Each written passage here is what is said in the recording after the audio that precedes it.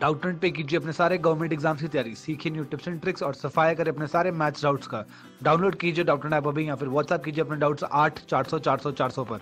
The question given is the cost of 6 pens and 3 pencils is rupees 84. One third of the cost of one pen is equal to the cost of one pencil. What is the total cost of 4 pens and 5 pencils? तो हम मान लेते हैं let cost of one pen be rupees x and of one pencil is rupees y. हमने ये assume कर लिया। तो हमें गिवन है वन पेंसिल का जो कॉस्ट है वो 1/3 times of cost of one pen है एंड 6 पेन्स प्लस 3 पेंसिल्स का कॉस्ट है 84 रुपीज।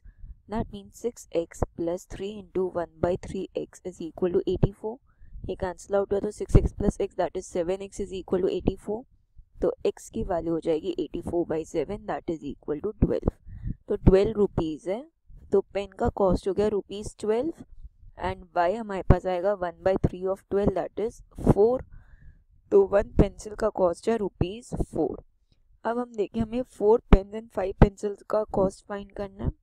तो टोटल कॉस्ट ये होगा 4 pens plus 5 pencils that is rupees 48 plus 20 that is equal to rupees 68।